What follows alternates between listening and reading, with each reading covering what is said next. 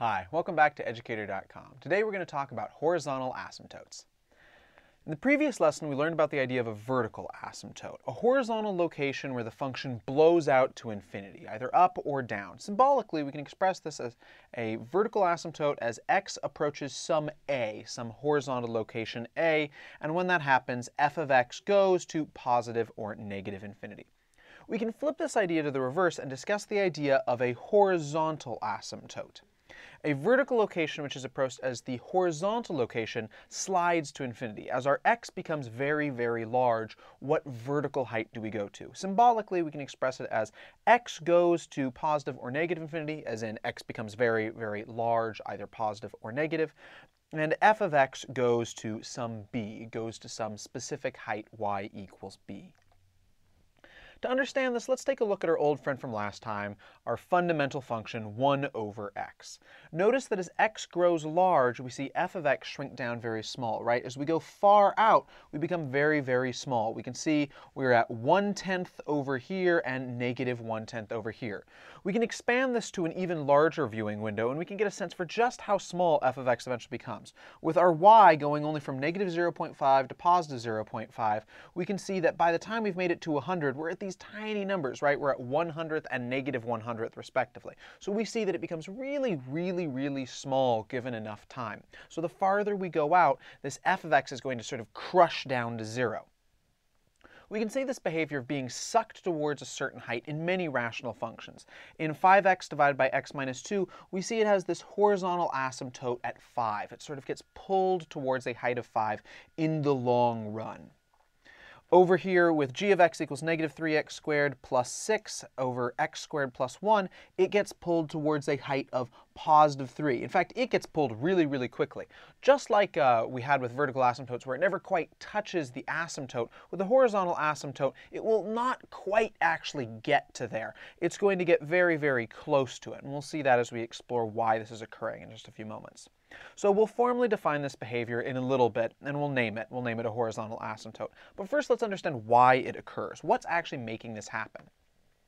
So let's start by investigating f of x equals 1 over x. Since x is in the denominator, as it grows really, really, really large, this giant denominator crushes the numerator, right? The numerator just stays still. It just stays at 1. But the denominator gets big, right? It has x, and so it's able to march out forever. So as it gets really, really big, it crushes the numerator down to 0 in the long run. So if we look at the negative side, over here's negative. So we've got our vertical asymptote at 0, and we're looking at what happens as it slides to the left. We have negative 0.5, and it's at negative 2. Negative 1, then negative 1. But as the numbers get larger and larger, negative 5, we're at negative 0.2, negative 10, we're at negative 0.1, negative 1,000, we've made it to negative 0.001, and it's going to just keep getting smaller and smaller and smaller. Negative a billion will be a very, very tiny number. Now notice that there's no number we could plug in to actually get 0. We're just going to get very, very small numbers. So these giant denominators are going to make very, very small numbers that will approach 0. We won't actually make it to 0, but we'll get really, really, really close to it. Same thing happens on the positive side. If we look what happens as we go positive, we start sort of looking from our 0 and we go to the right. 0.5, we're at 2, at 1, we're at 1, 5, 0.2, and so on. We get at 1,000, we're at 0.001, and as we get really, really large numbers, we'll get crushed smaller and smaller and smaller.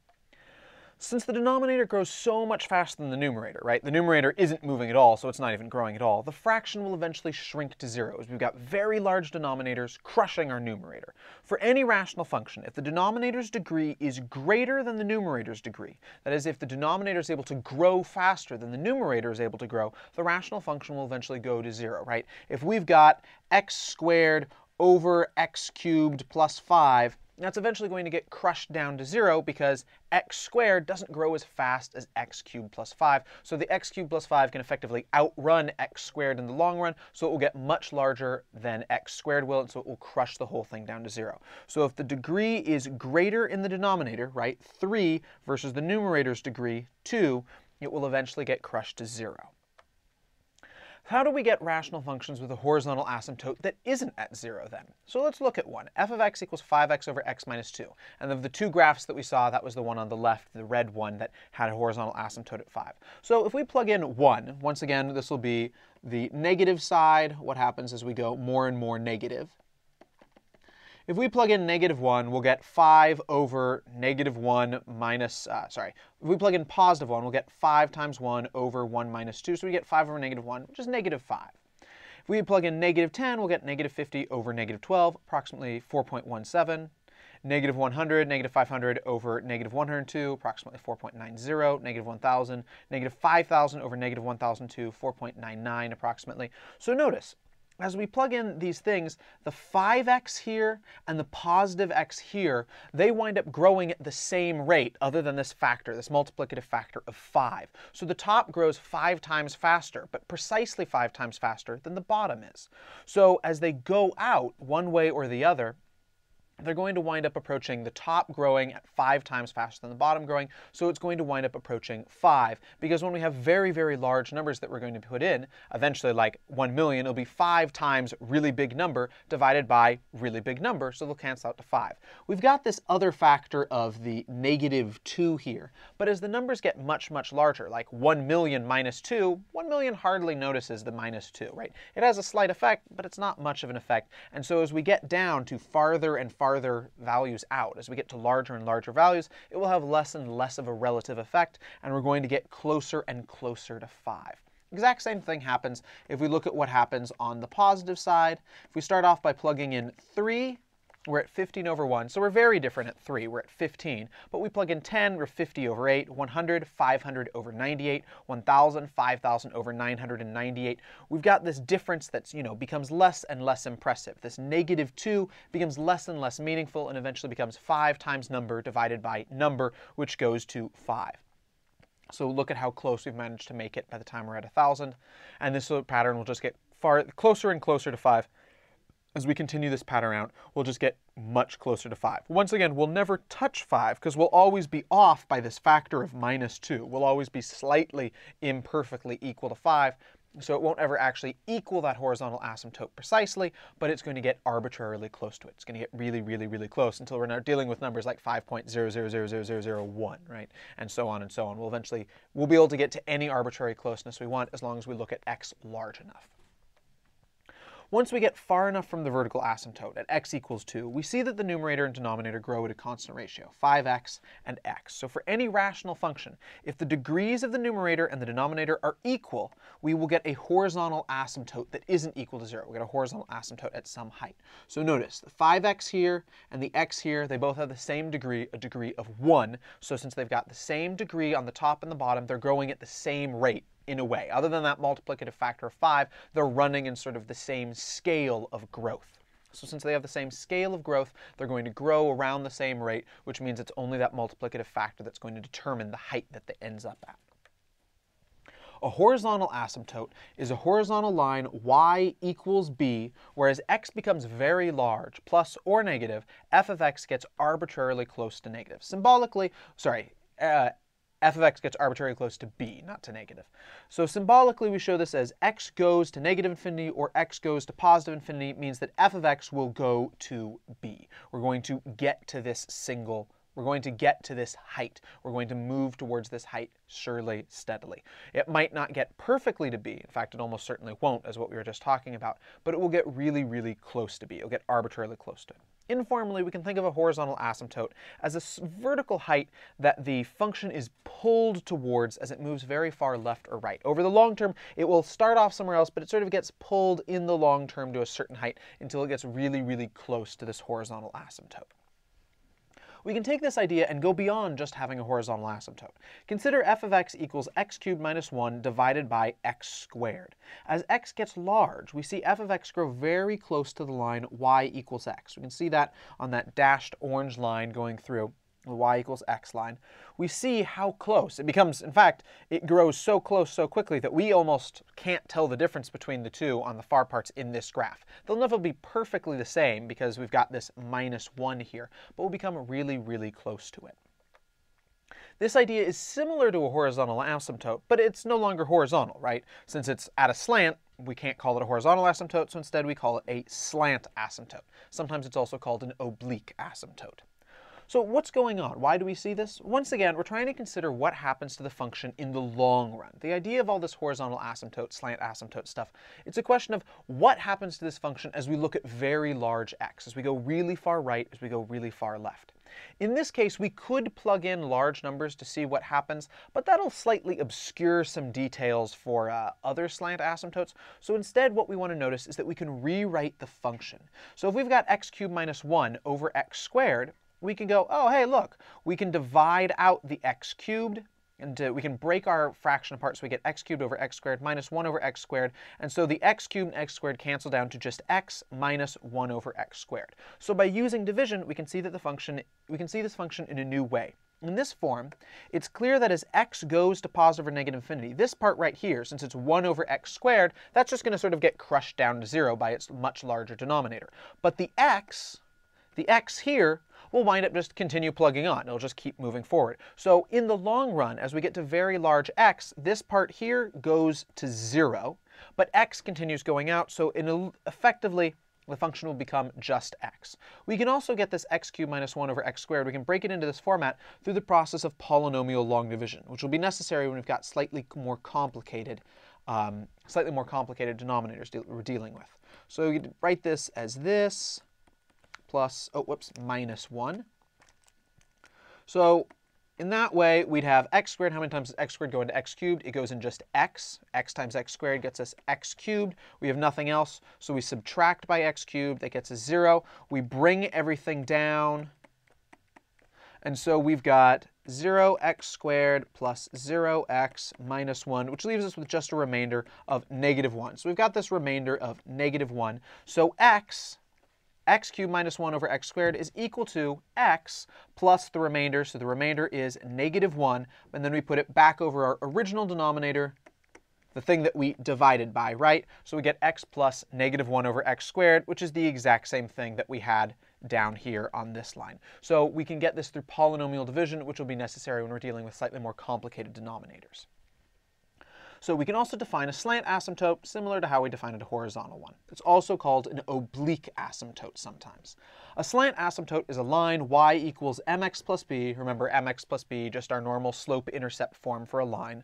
Whereas x becomes very large, positive or negative, f of x gets arbitrarily close to that line, y equals mx plus b. Symbolically, we can show this as x approaches negative infinity, very large negative values, or x approaches positive infinity, very large positive values. F of x will go to mx plus b. F of x will approach just being the same as this line, mx plus b. Informally, a slant asymptote is a non-horizontal line that the function is pulled towards as it moves very far to the left or to the right. So we might start off at different heights, but as we get to farther and farther x, we wind up getting pulled along this line, getting pulled along this slant asymptote. We can even go beyond the idea of a slant asymptote. Really, the question we've been working on can be phrased as, what does the function look like in the long term? What is the long-term behavior of this function? So far, we've answered that with horizontal and slant asymptotes. But a function could also tend to a curve. It can tend to anything, really. If we had x to the fourth plus 17x plus 20 over 10x squared minus 10x minus 20, well, notice, we could make that as squared and to the fourth up here. So the degree of the top is 2 steps larger than the degree on the bottom. That means that over time, it's going to effectively be the same as x squared coming out of that. This sort of x squared, x to the fourth divided by x squared. We're going to get something that looks kind of like an x squared, which is a parabola, which is exactly what we see here. As we get to very large x values, we see it get pulled along this curve. Notice this curve that we've got of a parabola through here. Now, it will behave differently when we're at the vertical asymptotes, because we've got vertical asymptotes x minus 2, x plus 1. So vertical asymptotes at negative 1 and vertical asymptotes at positive 2. So it will get pulled into these vertical asymptotes in various ways. But in the long run, as it gets to very large x values, it gets pulled into this parabolic shape. In fact, if we were to divide this out through divide the bottom into the top, through polynomial division, we'd be able to find that it eventually is approaching the parabola 1/10 times x squared plus x plus 3, and that's why we see that parabolic curve right there. Pretty cool. That said, we're not going to really see this in this course or probably in any other course that you're taking right now. While this shows us an interesting idea, don't expect to see this in a normal class. Few textbooks and very few teachers will discuss anything beyond the idea of a slant asymptote. As such, we won't be exploring the idea any further in this class either. However, it's useful to notice how all these ideas have been linked. They're about answering, where does this go in the long term? What is happening eventually to my function? How will it behave when I look at very large values being plugged in? We can get a sense of this by thinking about what happens to the function as the numbers get larger and larger and larger. What will happen? What general way will this function behave in when we're plugging in x that's a million, a billion, a trillion, really, really big x? That's what all these ideas in this lesson have been about. What happens as x becomes very, very large? How does this thing behave? It could behave in these non-slant asymptote things where it pulls into a parabola or some other polynomial shape, but we're going to restrict ourselves to just horizontal and slant asymptotes since that's what most other courses look at, and they're also the easiest for us to approach right now. Horizontal slant asymptotes and graphs, just like their vertical cousins, it's customary to show horizontal and slash asymptotes with a dashed line. So we normally use a dashed line to show, hey look, here is an asymptote. So if we had 4x to the fourth plus 3x cubed plus 10x squared divided by 2x to the fourth plus 1, we'd get this graph over here on the right, and notice it's got a horizontal asymptote at 2. And so over the long run, our graph gets pulled towards this. Now notice that in the middle it has a behavior that's totally different, right? It has this interesting behavior in the middle. So unlike vertical asymptotes, the graph can cross the horizontal asymptote. It's allowed to actually cross over that horizontal or slant asymptote. Furthermore, there's only ever one horizontal or slant asymptote. You can't have multiple horizontal slant asymptotes the same way you can't have a vertical asymptote. In any case, over the long run, the graph will be pulled along the asymptote. That's the idea of an asymptote to really get across, is that an asymptote is about the function eventually being pulled along it, or if it's a vertical asymptote, being stretched up along it vertically. How to find horizontal and slant asymptotes. A horizontal or slant asymptote tells us how a function behaves in the long run. That's the idea here. It's fairly easy to determine if a function has a horizontal asymptote, and if so, what it is. We'll see a method for that first. Finding a slant asymptote is a little bit trickier though, and we'll look at its method second, but it's not that difficult. Any rational function is in the form n of x over d of x, where they're both polynomials. So we can expand these polynomials into their normal form, right? Our blank times x to the n plus blank times x to the n minus 1 plus blank times x to the n minus 2, all the way until we eventually hit a constant. And the bottom one will be the same thing, right? Some other blank, so an will be the blank on the top, bm will be the blank on the bottom. And we have two different things. So n will be the numerator's degree, and m will illustrate the denominator's degree. There's going to be three possibilities. First, if n is less than m, then there is a horizontal asymptote at y equals 0. Why is that the case? Well, if n is less than m, then that means we've got a big denominator compared to the numerator, right? The numerator will have a smaller degree, so it's going to grow slower, which means that the bottom one will eventually grow large enough to crush the numerator. So we're going to crush it down to y equals 0. So if we've got a numerator degree, if the degree of the numerator is less than the degree of the denominator will eventually grow large enough to crush the whole fraction down to 0. If n is equal to m, if they're the same degree, so if we've got same degree, then what we're going to see is we'll see a horizontal asymptote that's based on the ratio of the leading coefficients. So we'll get a horizontal asymptote, but it will no longer be set at y equals 0.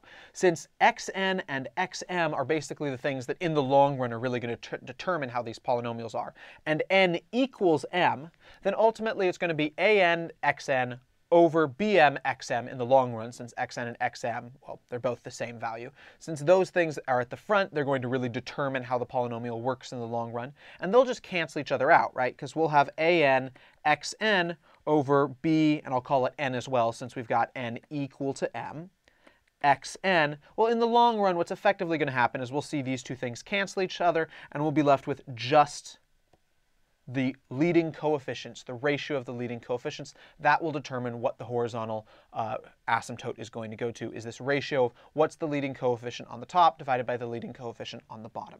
What's our first coefficient here, first coefficient there. Finally, if n is greater than m, if we've got the numerator degree is bigger, then there's no horizontal asymptote because the numerator is able to run faster than the denominator, and so it's able to escape the clutches of the denominator and actually keep going on to growing forever and getting less and less. Depends on how it's set up specifically, but we'll be able to have freedom on both the right and the left side as it manages to have very large values because it will be able to outrun the denominator because it's got a larger degree. All right, so let's talk about how to find slant asymptotes. A rational function has a slant asymptote if the degree of the numerator is exactly 1 greater than the degree of the denominator. So in the terms we were using before, where n was the numerator's degree and m was the denominator's degree, it'd be n equals m plus 1. We can find the asymptote through polynomial division. For example, if we have 3x cubed minus 2x squared plus 7x plus 8 over x squared minus 3x, we see, oh hey look, there's a 2 on the denominator, there's a 3 on the numerator, and 3 is equal to 2 plus 1, right? The same thing as what's going on up here. So we are 1 greater in the degree of the numerator, exactly 1 greater in the degree of the numerator than we are in the denominator. So we're going to have a slant asymptote. So at that point we use polynomial division. So let's see how polynomial division would work here. We have x squared minus 3x is dividing in. So x squared minus 3x dividing into what's in our numerator, 3x cubed minus 2x squared plus 7x plus 8. So how many times does x squared go into 3x cubed? It's going to go in 3x. 3x times 3x squared gets us 3x cubed, so yep, we were right. 3x times negative 3x gets us minus 9x squared. Then we subtract this whole thing, so let's distribute that negative, minus 3x cubed, that becomes plus 9x squared. So 3x cubed minus 3x cubed is 0. Negative 2x squared plus 9x squared is positive 7x squared. Next step, bring down the 7x. So plus 7x. How many times does x squared go into 7x squared? Goes in plus 7 times, so 7x squared. That checks out. 7 times negative 3 minus 21x. We subtract that whole thing, so distribute our negative, minus, plus. 7x squared minus 7x squared, 0. 7x plus 21x, 28x. Bring down the 8. So we get plus 8 here. At this point, we see 28x. How many times can x squared go into 28x? Can't go in anymore because of our degrees. So we've got a remainder of 28x plus 8. And so notice how these are the same thing. 3x plus 7 is what we got as the result, 3x plus 7 here. And then plus our remainder, 28x plus 8, our remainder, 28x plus 8, divided by what we started off doing our division with. So that's how we get polynomial division, and indeed 3x plus 7 plus quantity 28x plus 8 divided by x squared minus 3x is what our initial rational function is equal to. So we can break it down. Break the function into two parts, a portion with no denominator. So the portion with no denominator is 3x plus 7, right? It doesn't have a denominator. So that is what our slant asymptote is, because 3x plus 7, well, 3x plus 7 describes a line, right? That is in the form mx plus b. So 3x plus 7, that's a line. And the remainder of the division, our remainder to our division, is our 28x plus 8, so that's the remainder to the division, goes over the denominator, x squared minus 3x, back over the denominator that we started with. And notice, 28x plus 8 divided by x squared minus 3x, because it's the remainder is always going to have a degree less than what we started off dividing with. So we've got 28x to the 1 divided by x squared minus 3x. So we've got a bigger degree on the bottom than we do on the top. So in the long run, the denominator is going to crush the numerator, and this whole thing will go to 0, and we'll be left with just 3x plus 7. So in the long run, we'll wind up having the portion that has no denominator and the portion that has a denominator, because the degree on the bottom is now less after polynomial division, it will go to 0 in the long term. Now, this method of polynomial division will also work to find horizontal asymptotes. So you can also use this method if you want to find the horizontal asymptote. It's just instead of getting a line here, you'll just get a constant. It'll just be a constant value if it's a horizontal asymptote as opposed to a slant asymptote. So you can also use polynomial division to find horizontal asymptotes, but we had that other method for finding horizontal asymptotes that was pretty fast, so it's normally easiest to just use polynomial division when you want slant asymptotes. All right, let's go over some examples. F of x equals 10x to the fifth plus 3x to the fourth plus 8x squared minus 2 over 2x to the fifth plus 27x cubed plus 12x. Is there a horizontal or a slant asymptote? So what we do is we compare the degree on the top to the degree on the bottom. They're the same degree, so if they're the same degree, we've got a horizontal asymptote. So we are a horizontal asymptote. Now, if we want to figure out what the horizontal asymptote is, well, we'll figure that out. And we just look at, so it's ratio of leading coefficients. What is the leading coefficient for the top and the bottom? The top has a leading coefficient of 10.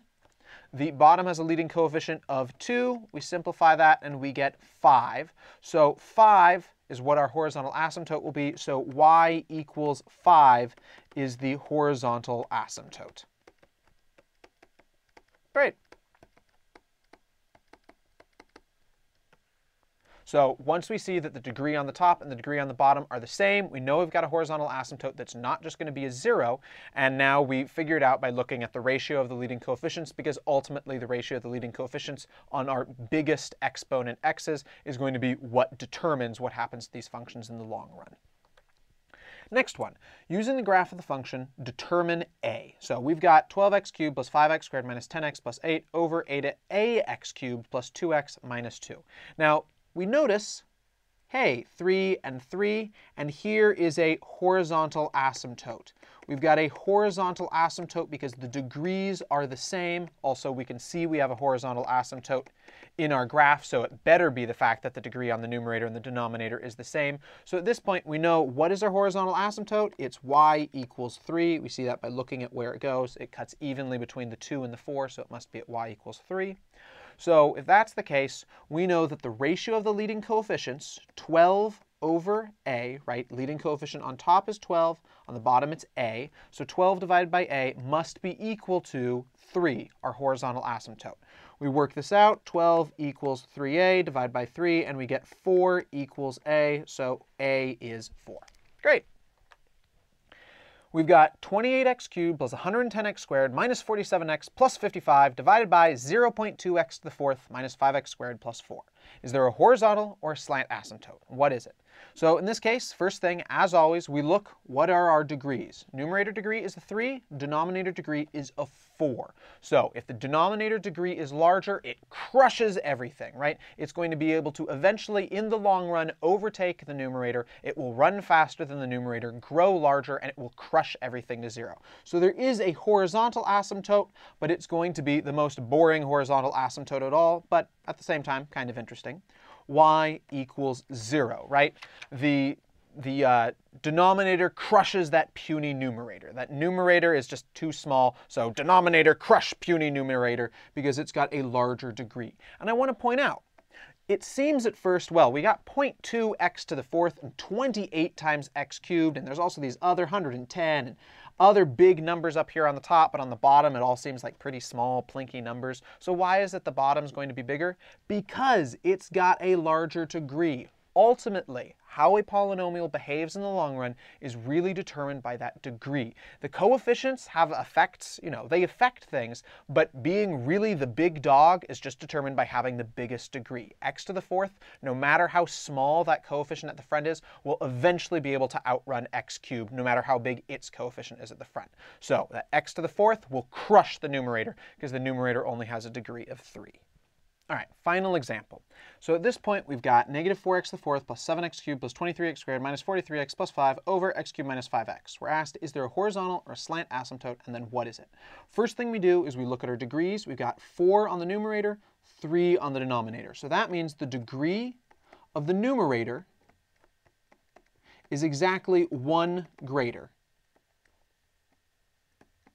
than the denominator. So if it's 1 greater, then that means we've got a slant asymptote, right? And that makes sense because 1 degree larger than something else, if we divide them out, x to the 50th divided by x to the 49th, that's going to become something along the lines of x. So it's going to have a nice linear, it's going to become a line. So that's, degree 1 is a linear function, so that's why we see a slant asymptote, see a line coming out of it. So how do we figure it out? We figure it out by using polynomial division. So x cubed minus 5x, And notice that's 5x to the 1, not 5x squared, so that's going to have a slight effect when we're doing our division. Negative 4x to the 4th plus 7x cubed plus 23x squared minus 43x plus 5. Great. X cubed, how many times does it go into negative 4x to the 4th? It's going to go in negative 4x times, because negative 4x times x cubed gets us negative 4x to the 4th, right? Negative 4x times negative 5x gets us 20x squared, but the next thing we have is 7x cubed. So that's not going to go on the 7x cubed, it's going to go on the 23x squared column. So negative 4x times negative 5x, but gets us 20x squared, so it's 20x squared lines up there. And it's positive. So at this point, we subtract by this amount. So we distribute our negative. That becomes positive. That becomes negative. So negative 4x to the 4th plus 4x to the 4th becomes 0, what it should be when we're doing polynomial division. The first part should always cancel to 0. 23x squared minus 20x squared gets us positive 3x squared. Next step, we bring down the other things that we'll wind up using. So we bring down the 7x cubed. We bring down the minus 43x. So how many times does x cubed go into 7x cubed? It will go in 7 times. 7 times x cubed gets us 7x cubed. 7 on negative 5x gets us negative 35x. We subtract by this amount. So distribute our negative, becomes positive. So 7x cubed minus 7x cubed gets us 0. Negative 43x plus 35x gets us negative 8x. Bring down 3x squared, bring down 5. We've got 3x squared minus 8x plus 5. At this point, can x cubed go into 3x squared? No. X cubed has a larger degree than 3x squared, so we are left with a remainder of 3x squared minus 8x plus 5. So we're left with that remainder. So at this point, we know that our original function, f of x, through division, we've just shown that it's the same thing as negative 4x plus 7 plus the remainder, 3x squared, minus 8x plus 5, divided by our original denominator, x cubed minus 5x. So our answer for what our slant asymptote will wind up being is going to be the part in the front, negative 4x plus 7. That's our slant asymptote. Now we can also check our work at this point by just making sure that if we combine these, we get back to our original function. So let's put them over a common denominator. We have negative 4x plus 7 times x cubed minus 5x over x cubed minus 5x. So what will that wind up being? This is just the same thing here. So negative 4x times x cubed gets us negative 4x to the 4th. Negative 4x minus 5x gets us positive 20x, plus 7 times x cubed gets us 7x cubed. 7 times negative 5x gets us minus 35x, all over x cubed minus 5x, so x cubed minus 5x. And we can add on our thing from our other one, because they're now on common denominator, plus 3x squared minus 8x plus 5. So what's that wind up becoming? We're starting to run out of space, so I'll do this vertically. So we have negative 4x to the 4th right here. So negative 4x to the 4th. Great, that checks out.